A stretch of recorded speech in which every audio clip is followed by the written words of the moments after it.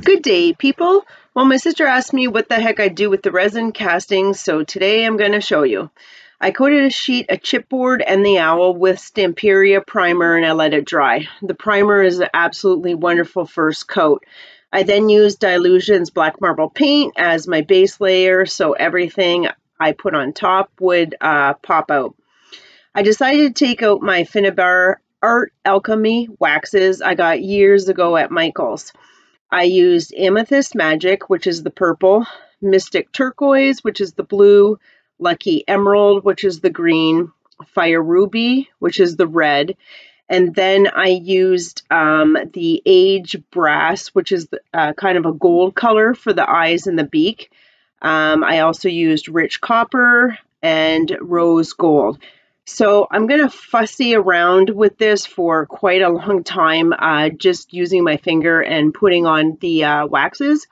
I also took out a Q-tip to do the eyes and the beak, since I wanted to be a little bit precise with the color that was on it. The rest of the owl I didn't really much care, and I just kept mucking around with the waxes and just seeing, the color combinations that I could actually get. It went through a couple of ugly phases, but I just basically kept on mucking around and removing or putting the waxes on. They do move around pretty easily when you first take them out, as they are pretty fluid, but they dry really, really fast. So I kind of learned that and then just kept layering waxes until I was happy with what I got. So during this time, I decided to scrap the idea of making a wall hanging, and I decided that since I love owls so much, that it would grace the cover of my new journal.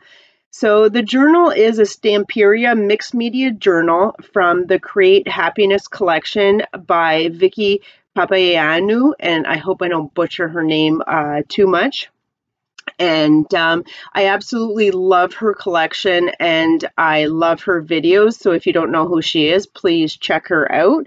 And I will be putting the owl on, probably using the Stamperia glossy gel at the very, very end of me filling up my journal inside, just because the owl is bulky and it'll be way too hard to work on. Oh, I forgot this part. I am basically using some opal highlights, and these opal highlights are in the royal robes and turquoise satin, just for a little bit of sheen. And those words that were at the bottom, I decided to scrap using those as well. So here is the mixed media journal. It's just a small size journal, but this journal is absolutely fantastic to work in. I've already made some pages, so my future videos will include those journal pages, but this owl fits absolutely perfectly on the top of my journal. So I hope you like this, and thank you so much for watching, and until next time.